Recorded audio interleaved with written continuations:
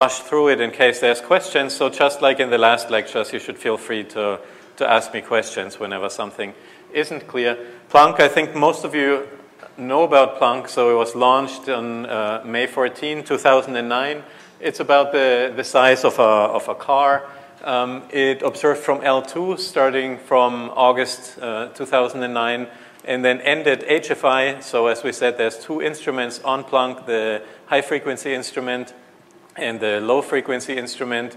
The high-frequency instrument ended observations after 5 surveys in January 2012, and LFI kept observing for another year and a half until August 2013, and since then Planck is basically the measurement is done, but there's still a lot of work to be done in analyzing the data. The first data release was in March 2013. This was for the nominal mission data, which stands for the first 15.5 months of the mission, and the first full mission release was in February 2015. There will be another release and another set of papers, it's supposedly this year, but it might, I'm not sure, maybe it'll be early 2017, but we'll see. So far, the one thing that's been consistent about it is that the deadlines have always shifted. But, so this is the experiment, the picture, and then I already showed you in the previous talk, we saw all the maps at the various frequencies, and now I'll just describe for you the measurement of the angular power spectrum, the way it was done by the Planck collaboration. Obviously, there's more to be done than measuring the power spectrum. You can measure the bispectrum, you can measure SC clusters, you can measure a lot of things. I'll focus really just on the power spectrum because that's what we've been discussing and where the constraints on the lambda CDM parameters come from. So just like we discussed in the last lecture, the likelihood is a hybrid of a pixel space likelihood. This is, again, a nice way to, a nice likelihood because we know the CMB is Gaussian to a very good approximation. So this likelihood is essentially exact. It's expensive to compute if you want to do it at the resolution of Planck because you would have covariance matrices that are 50 million by 50 million. So instead what you do, so this is just for temperature even, and so instead what you do is you only use a pixel space likelihood at low L, and then use, in the case of Planck, fiducial Gaussian approximation for high L. So Gaussian, this is the part we saw yesterday. By fiducial, again, I just mean that it depends on some fiducial model. And as I said, you start with some fiducial model that you think is close to the real data, and then you can iterate, just compute your covariance matrices a few times. So compute the covariance matrix, extract parameters, and then feed them back in, and eventually it should be stable. So the 2013 and 2015 analysis are here on the two sides because there were small changes. In the first round of analysis, the low L polarization data was not used, it wasn't the Planck polarization data, but was still used from WMAP. In 2015, Planck used its own polarization data from the low-frequency instrument. You see here that the fraction of the sky that was used by Planck was substantially smaller than the fraction of the sky that was used in the WMAP likelihood, and this was because of the dust contamination by dust for the most part. For the low L temperature data, not too much changed between 2013 and 2015. So this is some pixel space likelihood at low L with slightly larger sky coverage in 2015 than in 2013. So I'm not describing in detail what the commander is, but conceptually it's one of the likelihoods that we discussed yesterday. Yeah? It has the same dust, but there was no measurement of the dust. So if you look at the frequency coverage for WMAP and Planck, then the WMAP frequency coverage is from, WMAP has 5 frequency bands from 23 gigahertz to 94 gigahertz, and they're all polarized. For Planck, the maps I showed, you saw that you have data from 30 gigahertz to 857 gigahertz. but only the highest two are not polarized, but you have the highest polarized frequency is at 353 gigahertz. And so the dust, we haven't said much about it, but the dust intensity grows as you go to higher frequencies.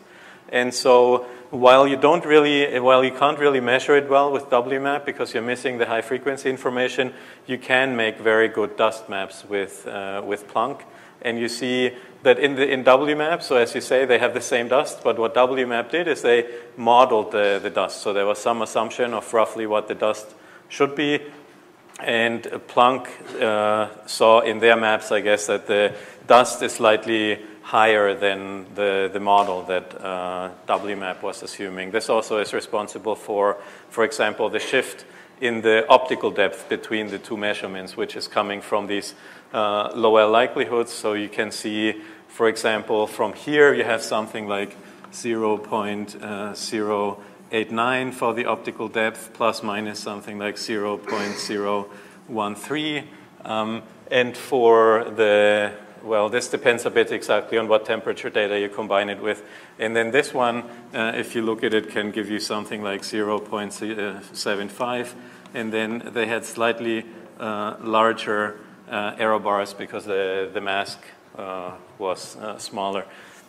And so this shift downward, I'm not talking about it later, but so this was one of the reasons for this shift was that you modeled the dust. So some of the optical depth here is really from dust. I mean, it's not. So there really is some dust that you had to remove. And you can measure it with Planck, but you couldn't measure it with WMAP. So I don't know if that helps. But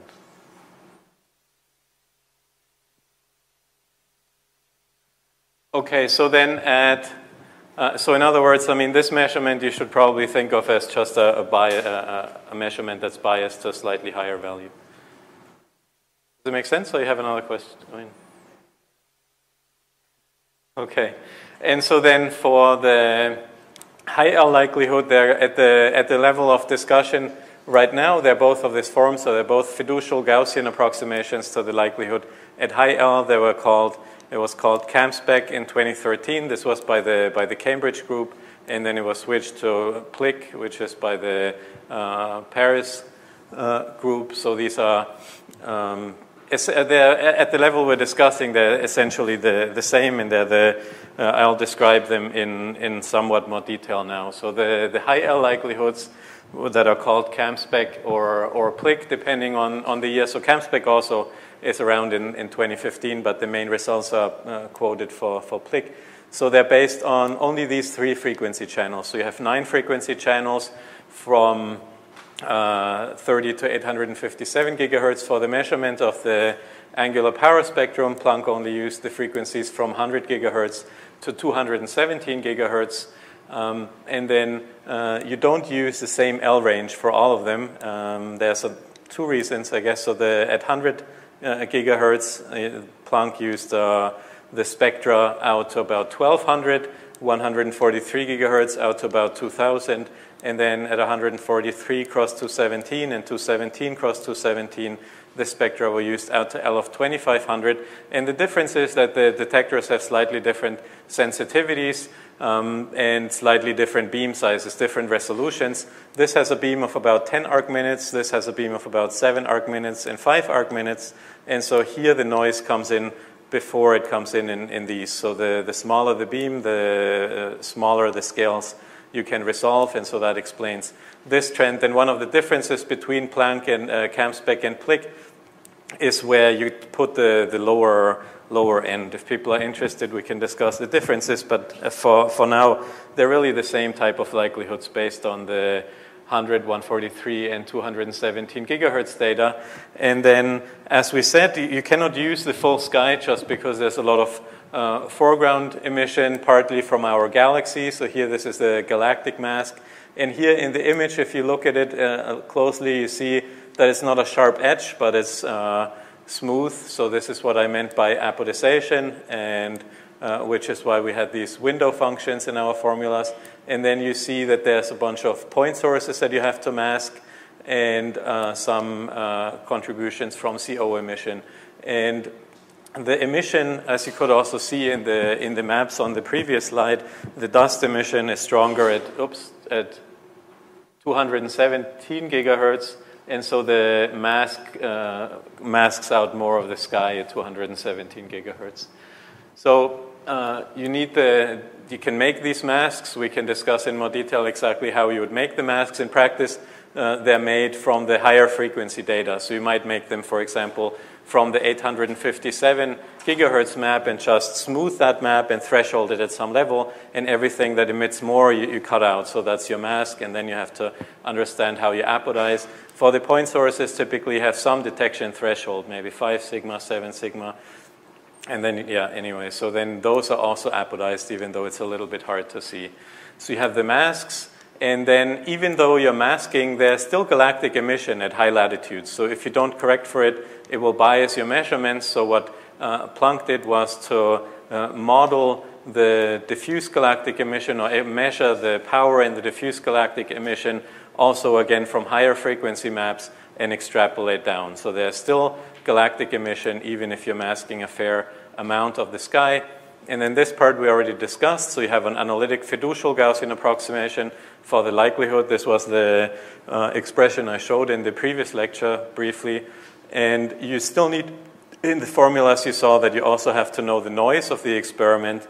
And in the case of Planck, what is typically done is that you take maps, either, let's say, a map from the first half of the mission, second half of the mission, you take the difference. The CMB and all the emission in the sky should be the same, so the difference should be the noise, and you can measure the noise power spectra that way. I'm showing them here. You probably don't care so much about the noise, but you do need it if you want to do the analysis.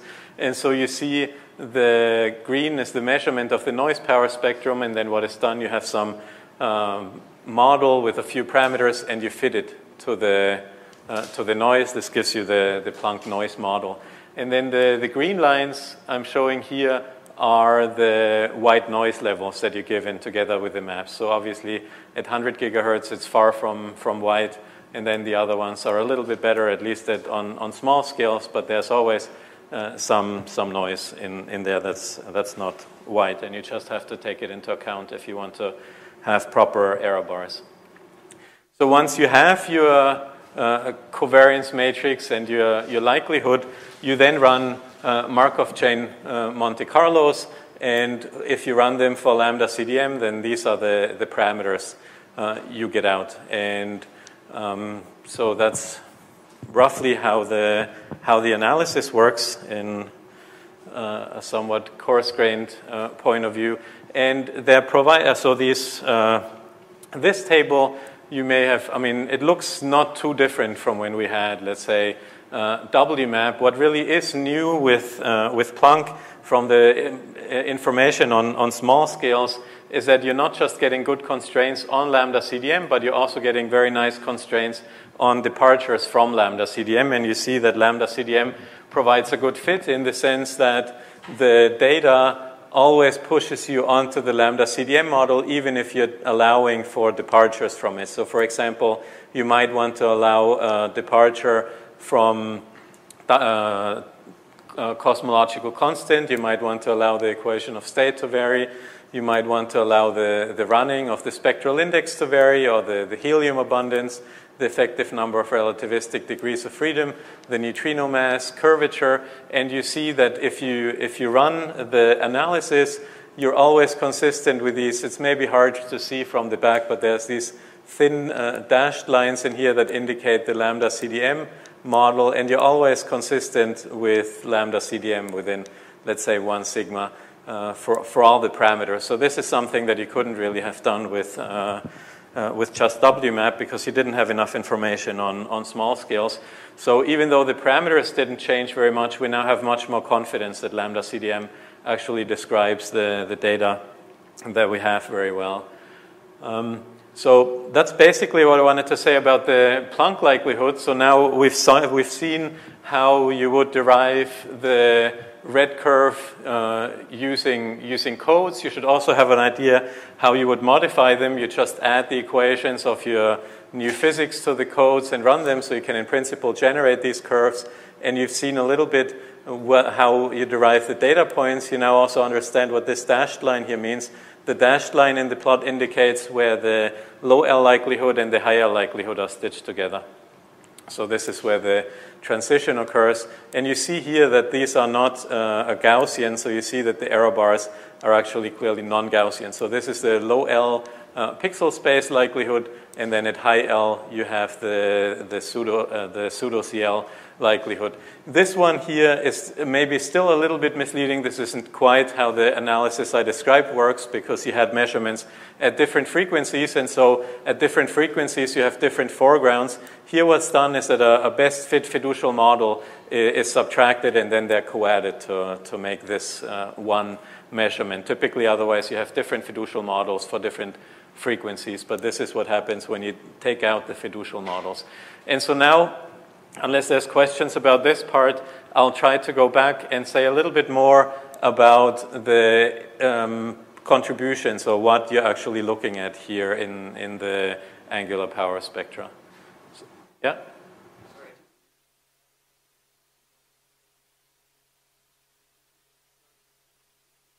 Not the start at the end, but you can take, for example, the first half and the second half. You have, I mean, or you can take surveys. Let's say, for simplicity, you make, in the first year, you make a map of the full sky. It's not quite true. There's always some missing pixels and whatnot, but let's say you make one map from the first year and then one map from the second year. Most of the things, I mean, the CMB certainly should still be the same. The emission from the dust synchrotron and so on, they should be the same. So when you take the difference, there are some things that you can actually see that are not just noise. For example, there's some scattering of light of particles, I mean, zodiacal light, I mean, scattering of light from particles in the solar system, and that how much of it you see or where you see it depends on the time. So in principle, you can see that in some of these maps, but for the most part, the things you're interested in are time independent, and so you can take the first year minus the second year. It should only be noise, and so you take a power spectrum of that map, and that's one way to measure it. And to get the properties right, you really take, let's say, half mission, half differences, because the full mission is the average of the first and the second, so you take a half the first minus a half the second, and from that you compute the power spectrum, and that has the same statistical properties as the ones as the noise in the experiment up to. So this gives you the uncorrelated noise. In principle, there's also correlated noise on the experiment, because all the detectors are sitting on the same spacecraft, so the cooler is shaking, so there's some noise introduced that's correlated between them. There's in principle also ways to extract that from the auto spectra. So the simple version is you take year one minus year two and take the power spectrum to get the noise, for example, or half mission one minus half mission two and take the power spectrum. More questions about the Planck? Yeah?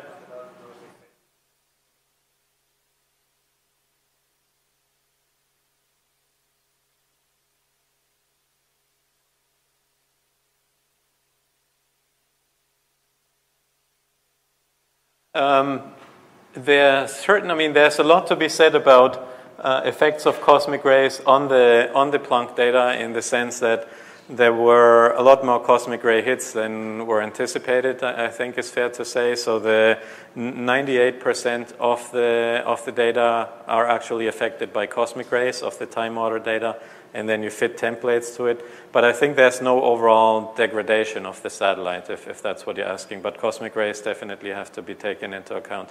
There's 98% of the data were affected by cosmic rays, and 30% roughly were thrown out because of cosmic rays or cosmic ray contamination. So it's an important effect, but not so much. It's not a large systematic when you take year one minus year two or something like this. Yeah?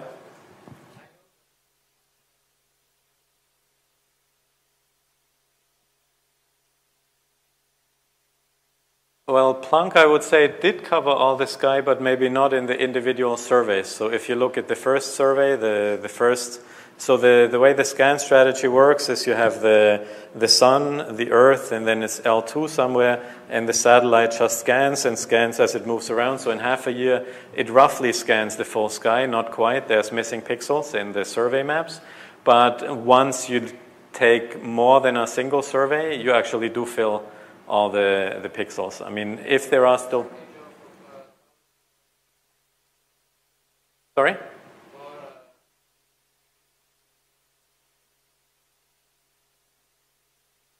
No, it really depends on the maps you're using. So if you take the full mission map, there's not 3% missing pixels. It's definitely covering the full sky if you co-add the maps. There were some glitches early on in LFI from cosmic ray activity that you can even see by eye. In the 70 gigahertz map, for example, there's a strip that goes across. So this was where LFI was shut down for a while. So there's some missing pixels in some of the maps, but it did cover the full sky. So it can't necessarily use the full sky because a lot of it is contaminated by foregrounds, but it did eventually cover the full sky. More questions? If not, then let's say a little bit more about the temperature and isotropies and the computation. And just to remind you, in case you don't remember all the formulae we had in the previous lecture, the temperature perturbation was related to the quantity that we introduced. So this is essentially something like the density contrast. So this is the quantity that we introduced from the phase space density. So it was defined as, let me just write it again. So there was a delta of x, p, and t was defined as 1 over the average intensity, and then integrated d3p, p cubed dp over 2 pi cubed, and then the perturbation in the phase space density with momentum p hat, and t. So this was the definition, and it satisfies the Boltzmann equation that it just inherits from the phase space density. So this was this equation, and if we're interested at the temperature perturbation at some point, like our point, I'll call that point 0, just because our cosmology is the background cosmology is isotropic and homogeneous, so we can put ourselves anywhere we want, in particular at the origin. And then this was again the phase space density for the photons, and here this was the momentum of the photon, and the momentum of the photon is minus the direction you're looking in. So this was the definition, basically, of how we would get the temperature perturbations from this quantity, and we had an equation of motion for that quantity that was translationally invariant, so we looked for an ansatz of this form, so we did a Fourier transform, and we expanded this quantity in terms of Legendre polynomial. So this was just some gymnastics that eventually led us to the Boltzmann hierarchy, which is convenient because those are the quantities you want to get the angular power spectrum. It looked like this, and then this part, you might remember, was just what we had also in our toy example for free massless particles, non-interacting particles. And then on the right-hand side, there's a number of contributions. So there's the contribution from scattering of these particles out of the line of sight. Then there's contributions from scattering particles into the line of sight. Then there are the contributions that tell you that the photons are propagating not in a flat or FRW universe, but in a universe that's slightly perturbed. And then this one we'll see is the Doppler effect from the motion of the electrons. And a similar Boltzmann equation we had for polarization. And for what we'll discuss next, let's undo the last step. So let's not look at the Boltzmann hierarchy, but let's look at the equations of motion that are satisfied by this quantity. And it's relatively, well, I mean, from the previous slide, this should look familiar. Let me not say it's relatively simple, but it is this equation. So you have this part that is describing the free propagation, then this part, again, from scattering out of the line of sight, these pieces that describe the scattering into the line of sight, where this was the source function, and then you had the Doppler piece and the perturbations to the geometry. And what you can do with this system of equations is write down a formal solution. We discussed this already. Maybe if it's, I'm not sure if it's obvious to everyone, this solution. So maybe, is it obvious? Otherwise, I can briefly maybe sketch where it's coming from. I don't have it on the slides, but let me just briefly maybe say what the line of sight integration is. So if you look at this equation, so it's an ordinary differential equation. So you have something schematically, it's of the form y prime, and then there's some y here plus, let's call it p of x and y. So these are these contributions, this one, and then we have some stuff which I'll call q of x. So this is the form of the differential equation, which is a differential equation that you've probably solved many times. So the standard way, or one of the standard ways to solve the differential equation is to first look at the solution of the homogeneous equation. So you find for the homogeneous equation,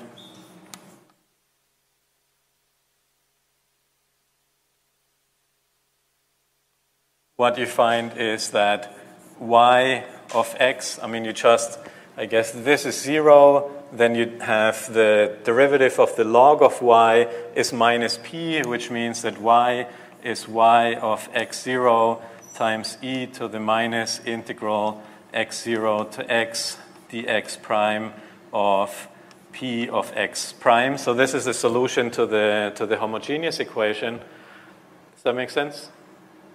So this is a solution to the homogeneous equation, and then the standard way to find the solution to the inhomogeneous equation is to make this a function of x. So look for an ansatz where y of x is some other function, a of x times e to the minus dx prime p of x prime, again integrated from x0 to x. And then if you now take y prime, when it doesn't act on this thing, well, let's write it like this. So y prime is equal one piece where it acts on a prime of x, e to the minus x0 to x dx prime, p of x prime, and then the second piece, when it acts here, it just gives you minus p times y. So by construction, when it doesn't act here, it's a solution of the homogeneous equation, so you satisfy this equation, and then this is the piece that you want to be equal to q of x.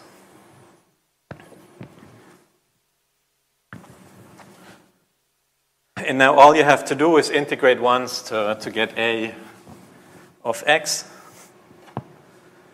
So what you get if you integrate once is just, oops. So let's write it out again. A of x prime is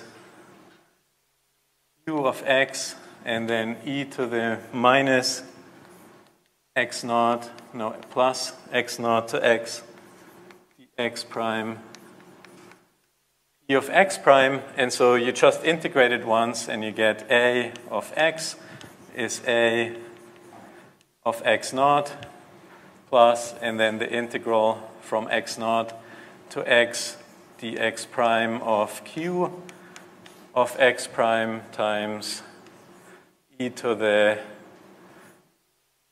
x double prime from x naught to x prime p of x double prime. So this is this solution. This is the piece that gives you the homogeneous solution. So the solution to the inhomogeneous equation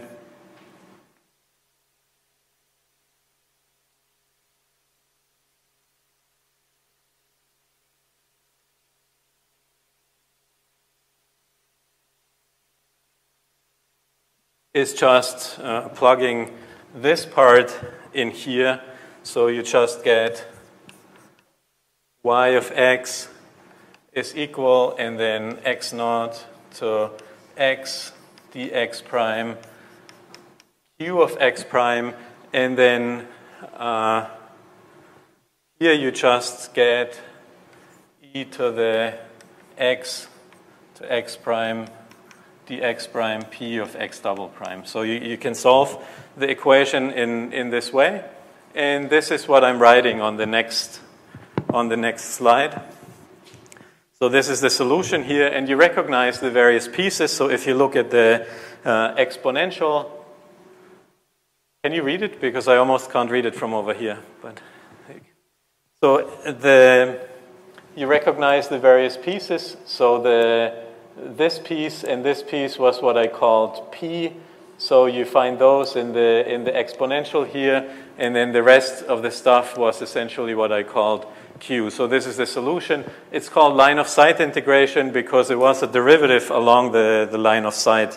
This piece was a derivative along the line of sight. The Q times mu is Q dotted into n hat.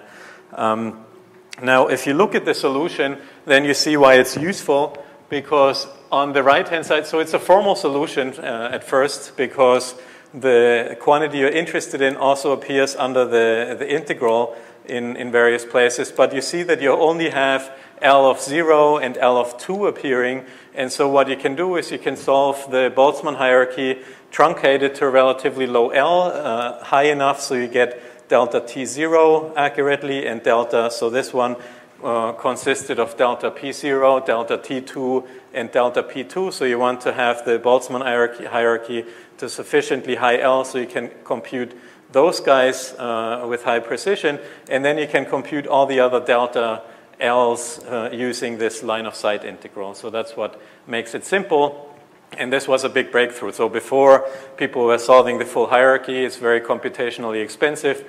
This is what the codes now are using. It's very simple, and it's also nice because you see that there's really two different contributions to the temperature perturbation. If you look at this formula, you see that there's one contribution which has e to the minus omega times omega, and this is the probability of last scattering. So the probability of last scattering is this quantity times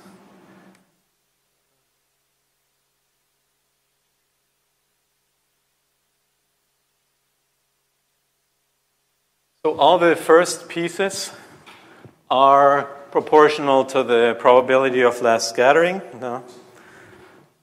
And the second piece is not. So I'll have it in more detail. So here I'm writing it out. This is the first contribution. It's proportional to omega times e to the minus. So this is the probability of last scattering. So all these contributions come from the time of last scattering. And again, we'll discuss them in more detail, but again, there's two different contributions here. So this is the last scattering probability, as I said. And one thing you can do, just out of curiosity, is just see what the power spectrum looks like if all you're including are these effects. And you see you get a fair amount of the spectrum correct. So there's something that you more or less get correct on large angular scales. We'll talk about it more. And then on the small angular scales, you also get it correct. There's some pieces that are missing, and we'll discuss them, but this is what happens if you only look at that contribution. In that contribution, you will see there's two terms. So the first one is from the intrinsic temperature or density perturbations at the surface of last scattering. These are gravitational potentials, so it corresponds to the redshifting.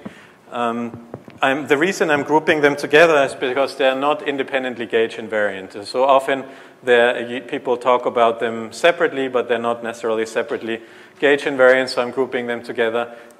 And then here, this is the Doppler effect, and maybe it's clear why it's called the Doppler effect. So this is the velocity potential of the baryons, or also the photons, very close to it, at least at early times. And then this Q mu, if you remember what the definition was, this is minus Q dot n hat. So in other words, this is the direction you're looking in, and then Q is the wave vector. So if you're looking in a direction, if the plasma is moving along the line of sight, so this is really the Q, Q times delta U is really the velocity of the plasma. And so if the velocity of the plasma is along the line of sight, you get a Doppler effect. If it's perpendicular, you don't get a Doppler effect. So this is the Doppler effect here.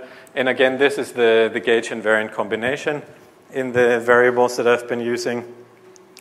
And if you plot them independently, then you see that predominantly what you're looking at, both on large and on small scales, are really the temperature perturbations. This is also something, or the intrinsic temperature perturbations and gravitational redshifting. This is also something that Enrico told you. Here you see it in a more quantitative way. And the Doppler effect is there, but it's subdominant. We'll describe both contributions, but the dominant one is really the temperature perturbations.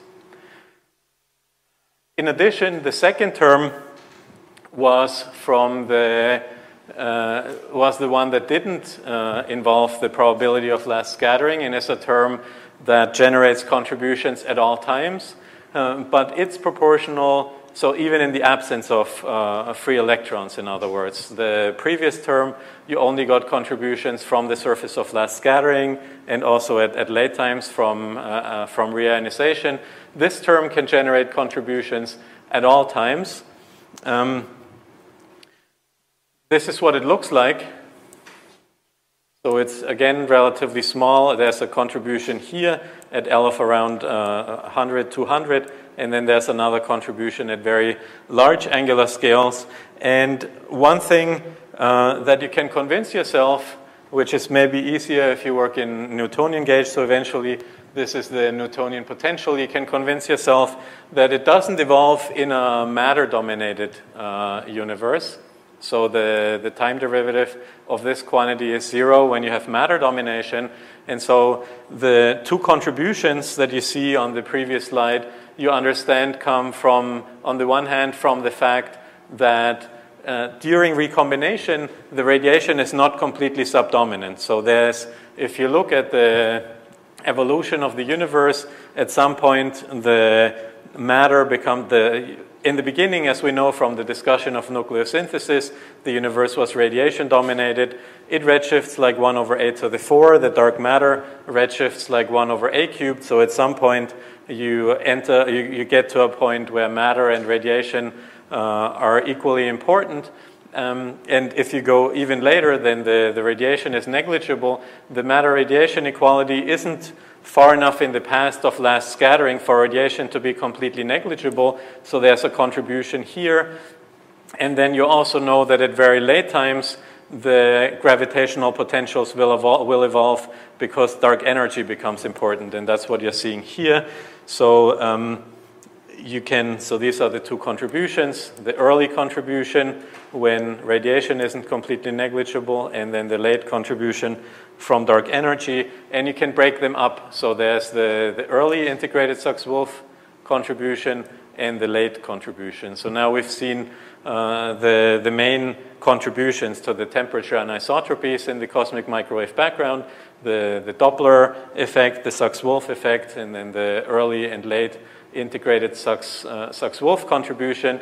And here what I'm showing you is just all the contributions that arise from the time of recombination together in blue, and then the late integrated Sachs-Wolf contribution in green. And you see it's only really important on very large scales. You also notice that if you plot the full contribution, not the one from recombination, you see that the black spectrum, the contribution is actually below what I'm calling Sachs-Wolf, Doppler, and early integrated Sachs-Wolf effect. And this is coming from reionization. So if you have the first stars form and reionize the universe, then the medium has some optical depth and some finite probability for the photons that come to us from the last scattering surface to scatter again. The probability for a photon to scatter again, or to not scatter, let's put that one, is e to the minus tau. And here we're looking at the power spectrum, so you expect an e to the minus 2 tau suppression from the optical depth on small scales. In addition to that, I didn't highlight it, but we'll see it later in the polarization spectra, the there's a contribution on large angular scales. That's the add. So there's a contribution from reionization on large angular scales. So this was the probability for a photon to not scatter.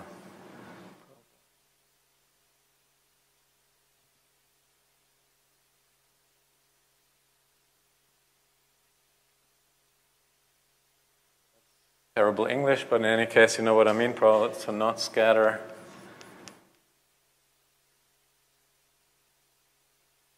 after recombination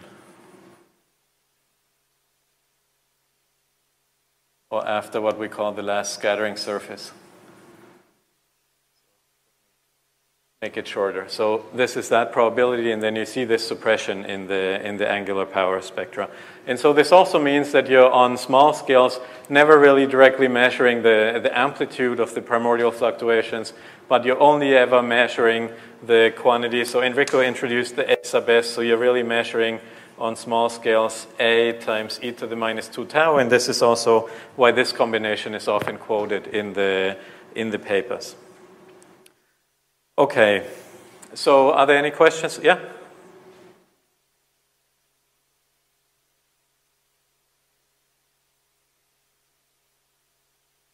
Sorry? Why is it said? On large scales, it's really not L. On small, like large L or small angular scales, it's really an overall suppression by e to the minus 2 tau. This may look funny, but this is just really what it looks like if you multiply by some number. I mean, the number is smaller, so also if you multiply by, I mean, it's just the fraction of it, but the fraction is the same between them. Yeah? How? Yeah, it's degenerate with a number of other parameters. In fact, essentially all parameters are degenerate at some level with the optical depth, which makes it a little bit of a nuisance. So NS, to some extent, is degenerate with tau. Something that's more crucial for future missions that I'll talk about in a little while is that it's, for example, also degenerate with the neutrino mass. And that means that we will, if we want to actually measure the neutrino mass, which is the claim that you can do with the future CMB missions, you actually need a measurement of the optical depth at a level that was promised in the Planck Blue Book, but it looks we won't really quite get from Planck. So optical depth is degenerate with a number of parameters, and it's an important parameter to figure out. More questions?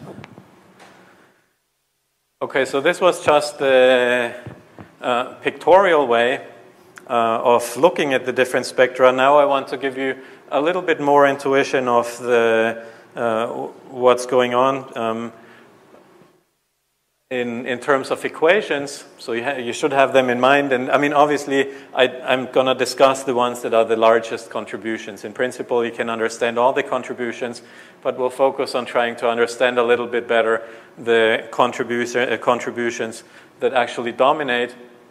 And so again, we saw that the dominant contribution to the angular power spectra came really from the period of recombination. The late time effects are very small, so I'll focus on this part of the integral, and then what you can do. So this is the probability of last scattering. What I'll do as a first approximation is to set the probability of last scattering to a delta function. So I'm assuming that all photons last scatter at the same time. This is something we already assumed earlier at some point, and we saw it didn't make much of a difference. It will make a difference for some of the modes, and I'll come back to that. But for now, let's assume that, and then let's fix it later. If you assume that, then the integral completely collapses, and you get simpler equations. So you get, well, first of all, the integral over time collapses, and you just evaluate everything at the time at which last scattering occurs. And in addition, I'm also ignoring the contribution that was there from the delta P0, delta T2, delta P2, which are suppressed compared to the temperature perturbations. So in the approximation we're using, this is the contribution to the temperature perturbations. And it's interesting to take it and compute the multiple coefficients. So go from delta t to the multiple coefficients. And this is easy to do. I mean, you can do it. This is, again, a one-line calculation that I didn't put in the slides. But the only thing you have to remember is the expansion of plane wave in terms of spherical harmonics. So if you have a plane wave, e to the iqx, then you know you can write it as 4 pi and then sum over L and m I to the L times a spherical Bessel function of the magnitude of this times the magnitude of this vector, and then you have y star of q lm y of n hat, q hat, and lm. So this is the expression that you can plug in here, and then integrating it against the spherical harmonic to get the multiple coefficient is very simple because it just collapses this sum, and you get this expression where you have the spherical Bessel functions, and the spherical Bessel functions are the reason I went through the exercise of computing these multiple coefficients, because the spherical Bessel functions have the property that they're essentially, or the integral is dominated at a place where the argument of the Bessel function is of order L. And this approximation gets better and better as you go to large L. So you see that there's a one-to-one correspondence between the multipoles that you were looking at in the previous plots and the wave number. And the relation is given in this way. So there's a one-to-one relation between multipoles and wave numbers, at least on small scales, so for high L. This is useful to know because we understand the behavior of the perturbation as a function of the momenta, and it tells us that the behavior of the solutions we're interested in will be very different depending on whether the momentum of the physical momentum of the mode at last scattering is small or large compared to the Hubble rate. If it's small compared to Hubble, it means it's outside the horizon. We started with adiabatic initial conditions. It means that at the time of last scattering, it is still frozen, and we're really just looking at the initial conditions. So the temperature perturbations for modes that enter the horizon after last scattering really give us a fairly direct measure of the primordial power spectrum, whereas for the modes that enter have a momentum that's large, or momentum at last scattering that's large compared to Hubble, enter earlier and will start to oscillate. And for them, we'll have to do a lot more work. The first class is very simple because they're frozen outside the horizon, and we're just looking at their primordial value for the most part. So one interesting question you should ask is where this transition happens. And what you want to know is where this quantity is 1. And if it's less than 1, they're frozen. Larger than 1, they're oscillating. And if you just use the relation that we had before, so we had the Q RL was equal to L. So I'm just substituting that into the equation to write it in this way. AL RL times the Hubble at last scattering. And then you can evaluate it for our cosmology, and it's around 60. And so you learn that on large angular scales, so on L below 60, the modes you're looking at are frozen, or at least for the contribution to the angular power spectra from the modes that were generated during recombination are frozen. There's some small contribution from the late-time integrated Sachs-Wolf effect, but for the most part, you're looking at the primordial values. And then for the modes L greater than 60, the modes are inside the horizon, and they're oscillating. So we'll look at those two one at a time. So for the frozen long modes, it's very simple, as I said, because they're frozen, and you can write down the multiple coefficients. They become very simple for the modes that are frozen outside the horizon. This is sometimes called the Sachs-Wolf approximation, where the transfer function is just a spherical Bessel function. And you can compute the angular power spectrum analytically in this case. Very simple to compute. And you just get L times L plus 1 times CL over 2 pi is the mean temperature of the CMB square divided by 25 times the amplitude of the primordial power spectrum. And this is called the Sachs-Wolf plateau, and it's also the motivation for actually plotting this quantity. This quantity is just constant for low L. You can, in principle, I didn't write down the formula because it's not super illuminating and we're close to scale invariant, but you can evaluate this for a general power law if you want. But I mean, it's close to, for lambda CDM, it's close to scale invariant, so it's roughly given by this. And for the short modes, it takes a little bit more work. I wanted to go through it, but I realized it actually takes a little bit more time if one wants to do it carefully. But the modes that one can study in an analytic way fairly easily are the ones that not only enter when before last scattering, but also enter the horizon when the universe was radiation dominated, which happens a little bit before last scattering. And so these are the modes that are much larger than, let's say, 140.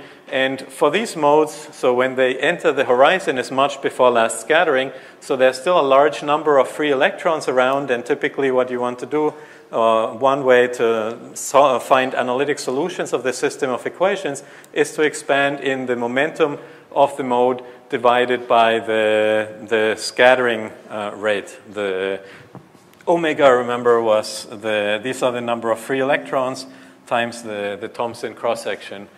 And in the limit where this goes to 0, scattering is very rapid and it's a perfect fluid. Eventually this breaks down, but you can actually do very well if you treat this as an expansion and go order by order.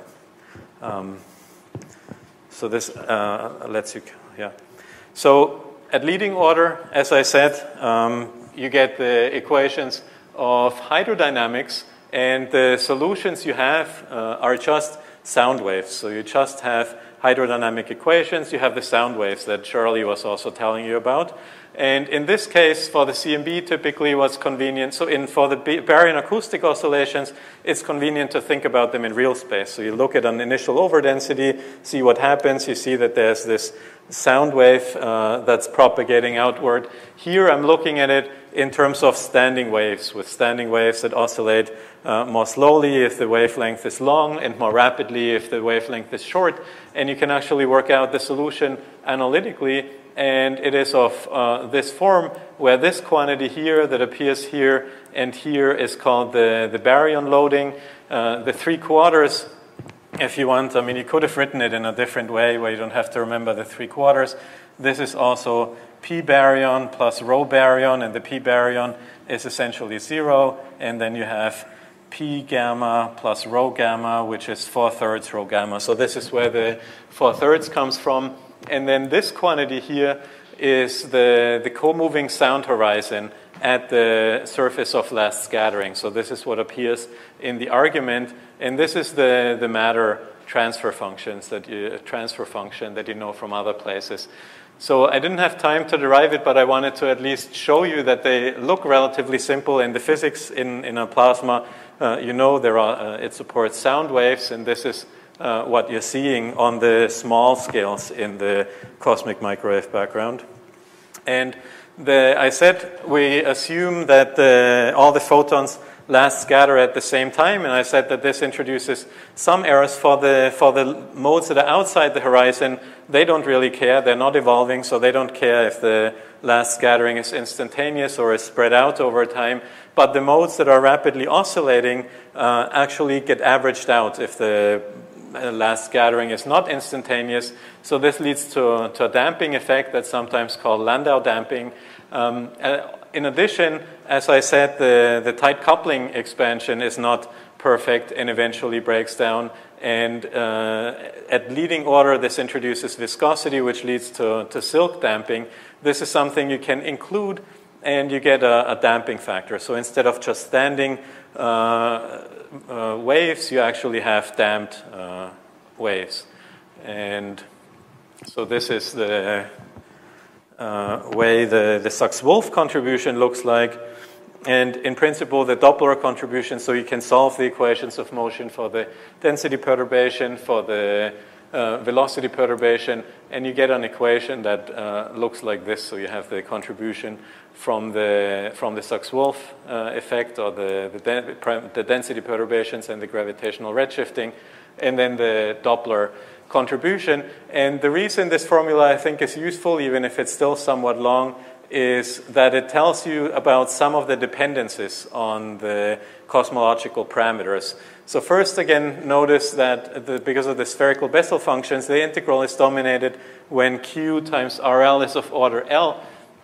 So this means the peak positions are set by this quantity that's usually called theta, which is the ratio of the sound horizon at last scattering divided by the distance to the surface of last scattering.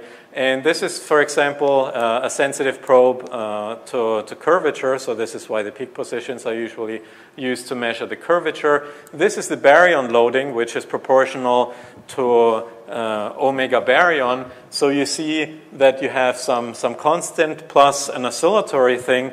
So you have, let's say, something that oscillates around some quantity. So you have something that looks like this. If it's offset, the even and odd peaks will have different power. This tells you that the relative heights of the even and odd peaks in the CMB power spectra are a sensitive probe of the baryon abundance. And the damping scale is also a very sensitive probe of the composition of the plasma. For example, allows you to probe the helium abundance and so on. So hopefully this gives you some idea how the angular power spectra depend on the cosmological parameters and why you can actually use them. And I thought I would just put up the slide with the various contributions, and I'll see if you have questions about this part. And if not, then I'll move on and talk about the B modes, but maybe, so it's really a change in discussion. So if you have questions about this, maybe you want to ask now. Okay, so if there's no questions, then let's move on and talk about the B mode search. So you can write down a very analogous set of equations for the tensor perturbations, and here it's written down, and you have the same kind of physics. So there's some scattering, and then there's some effects from the gravitational waves. And the source term now is more complicated. I mean, because you intrinsically have a quadrupole, it's very easy to generate polarization.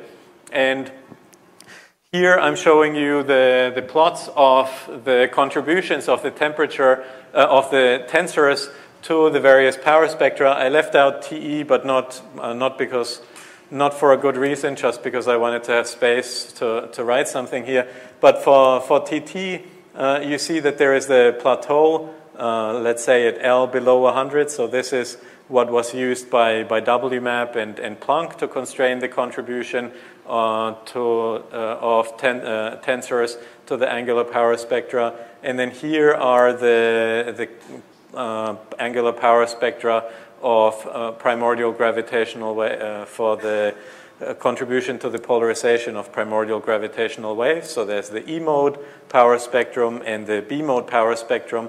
And you see two features. One of them is here, this contribution that's coming from reionization. So this is photons that scatter again, and you have large scale correlations in them because they, And then here you have the contribution from recombination. So this is the reionization bump, and this one is the one that people call the recombination bump. And different experiments target different parts of the spectrum. So as Enrico explained to you, the power spectrum of primordial gravitational waves is of this form. So the amplitude is really just set by the expansion rate of the universe. And so a measurement of these primordial gravitational waves directly gives you a measurement of the Hubble rate. during inflation. And then if you use the Friedman equation, it gives you a way to measure the energy scale of inflation. As Enrico explained, we really don't know what the energy scale is. If we measure B modes, we'll finally know what the energy scale of the process is. You also see, so this R you also have already seen many times, so this is the tensor to scalar ratio. I'm putting here 10 to the minus 2 because well, it's a theoretically interesting number, and it's also something experimentally that one can do in the near future. The 1/4 is a little bit sad because it tells you that even if you put very good constraints, upper limits on R, you're not pushing the scale down very far. So you have to put, to get 1 order of magnitude in the energy scale, you have to push R down by 4 orders of magnitude, which is very difficult.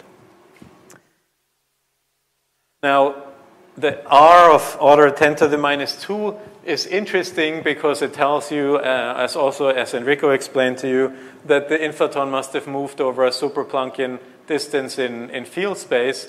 And this is interesting because it's something that's difficult to control in an effective field theory. So I won't go into much detail, but the basic idea is that let's consider some low energy effective field theory with a single scalar field, and let's ask the question, should you trust the theory if you move the field over a distance large compared to the cutoff? So let's consider in flat space, so let's forget about the expanding universe for a second, just a flat space effective field theory with a single light degree of freedom, and at energies low enough so you can ignore the higher derivative terms. Then all you have to specify is the potential, and you have some renormalizable interactions, and then you have the non-renormalizable interactions that are suppressed by the cutoff of the theory, and there's typically order 1 Wilson coefficients that you don't know. So if you are interested in motions that are much smaller than the cutoff, you can ignore them. At the same time, you see that if you're interested in field excursions comparable to the cutoff, you would have to know these terms. If you don't know them, certainly you can't trust it in that regime, but you might say, well, maybe someone can give me these coefficients and I can then use it. And the statement is that in general, this still isn't the right way to think about it, because the field doesn't only have self-couplings, it also couples to some of the other heavy degrees of freedom that you integrated out. And if you move it over a large distance in field space, then the masses of these degrees of freedom might change and get pushed below the cutoff, so the effective field theory changes completely. And I'm just trying to show that in a pictorial way over here. So you might have a theory where the psi direction is heavy, you integrate it out, you get some effective single field description for phi with a potential where you can compute all the coefficients. But if you move phi far enough, the system effectively becomes two-dimensional and you cannot really trust it. So the cutoff here typically is below the Planck scale. So having a field range that's super Planckian is interesting because it probes the UV of the theory.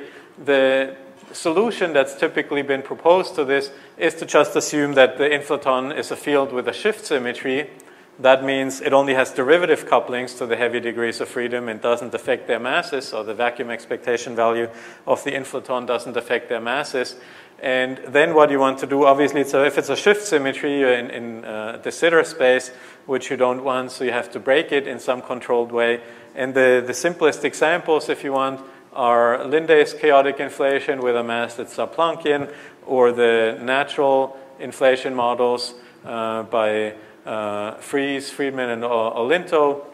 And in a field theory, you can just postulate these kind of things, but it's unclear if theories of quantum gravity respect these kind of shift symmetries.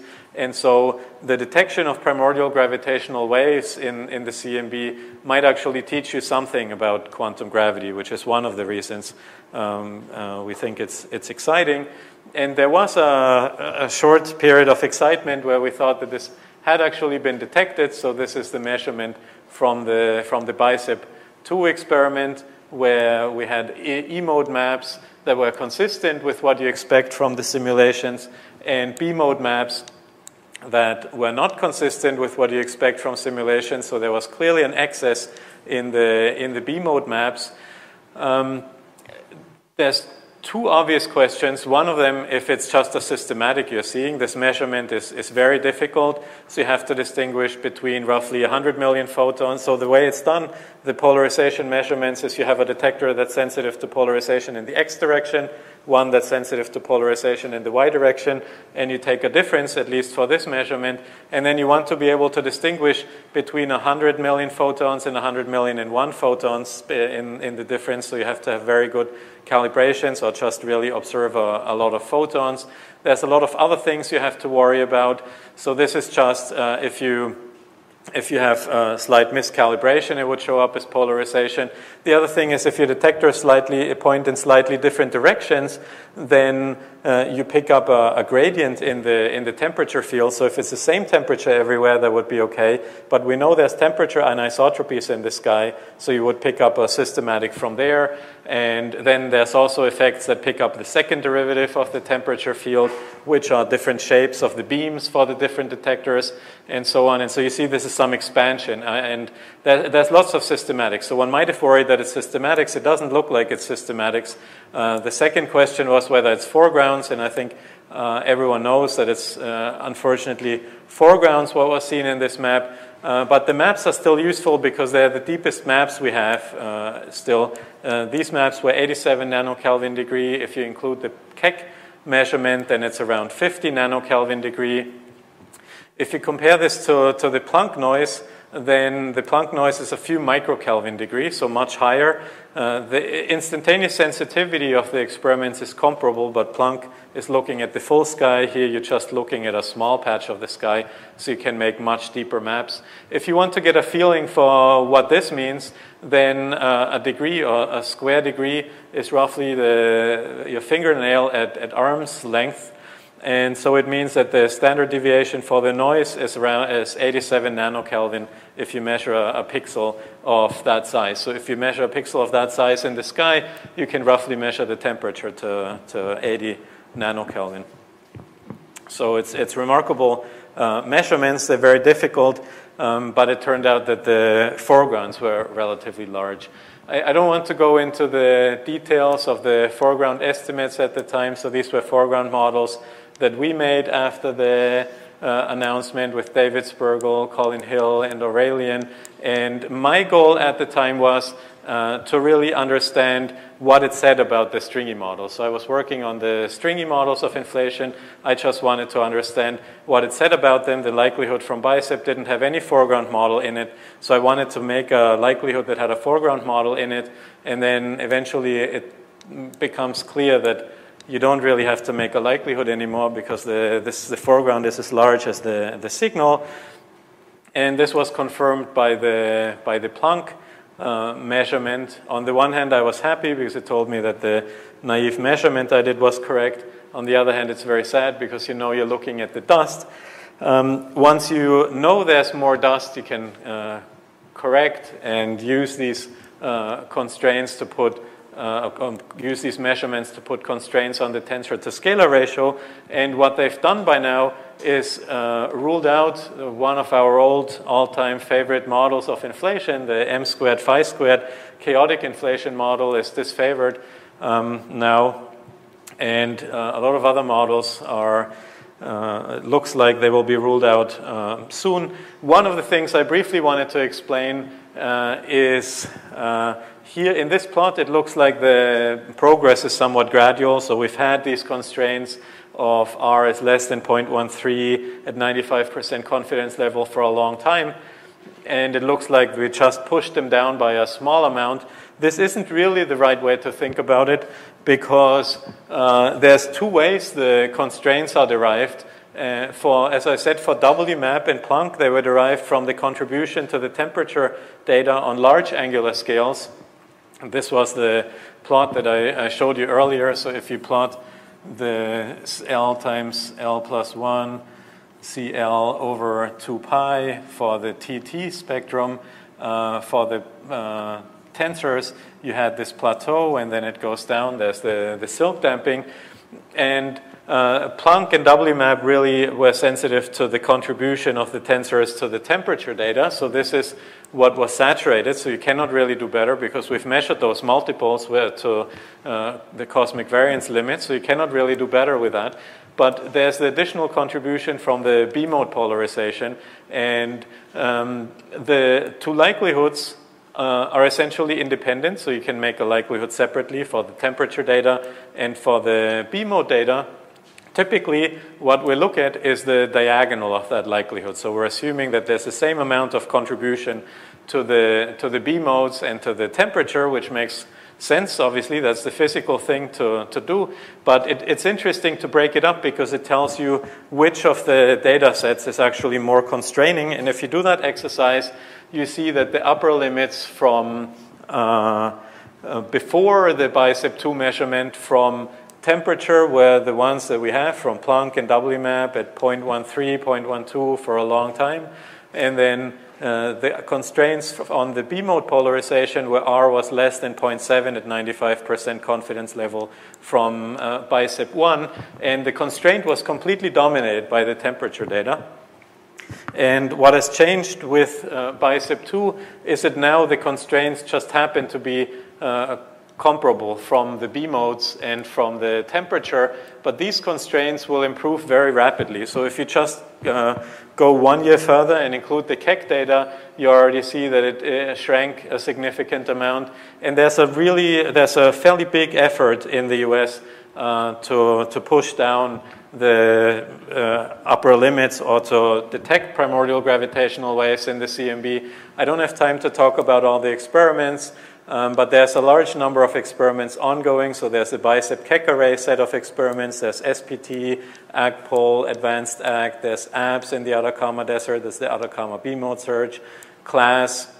There's Polar Bear, which will become the Simons array.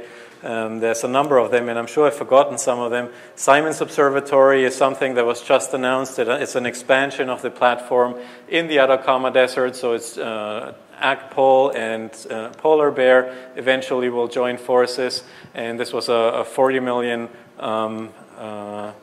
contribution from Jim Simons. There's balloon experiments. Spider flew recently. Eventually there should be an announcement from them what they've seen. They had one flight with 90 and 150 gigahertz. They will have another flight.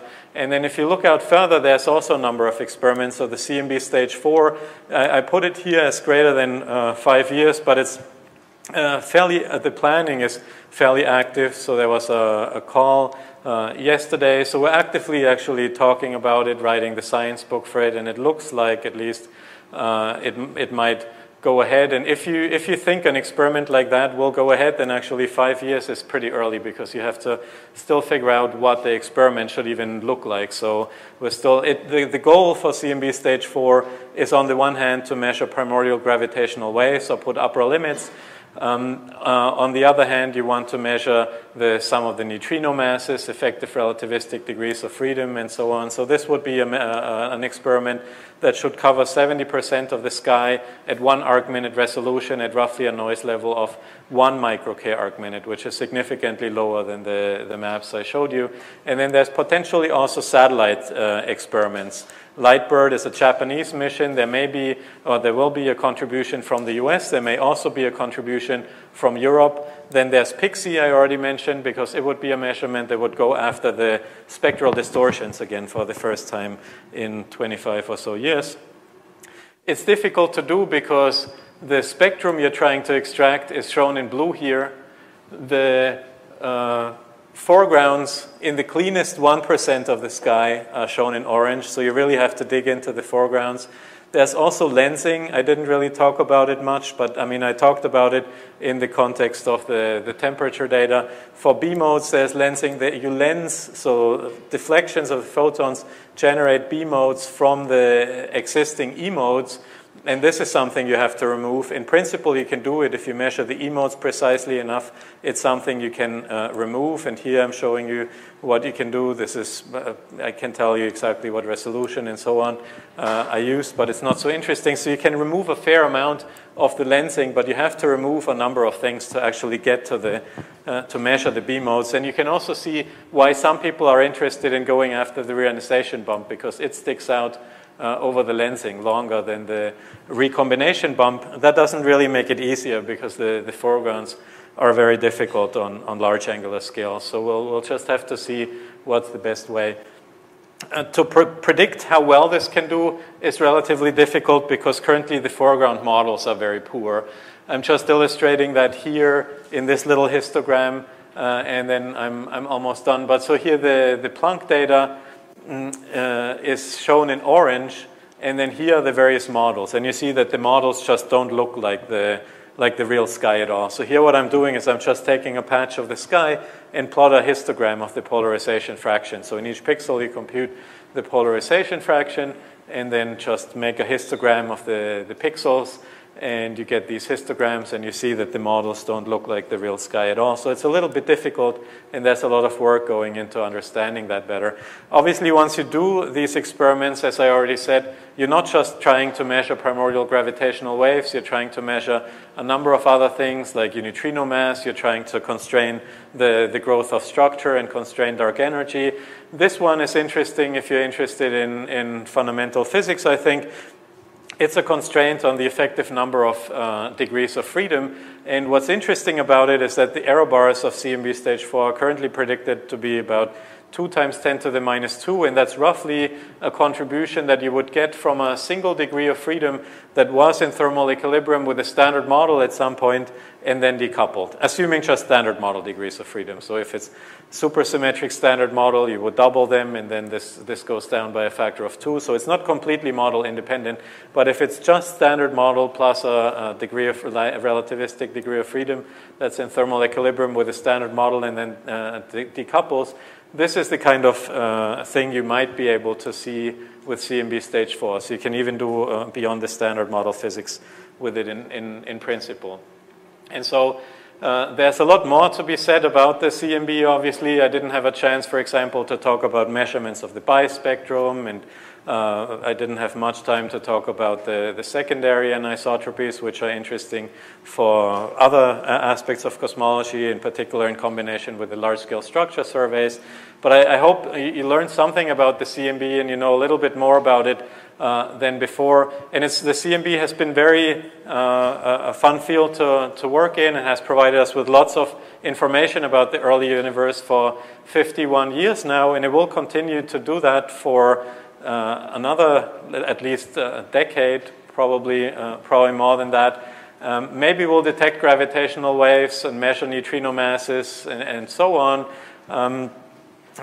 Well, hopefully. I mean, the neutrino masses, I guess this is, again, so one has to figure out what tau is, one has to combine it with large-scale structure surveys, and so this is where the large-scale structure surveys really will play an important role also in combination with the CMB.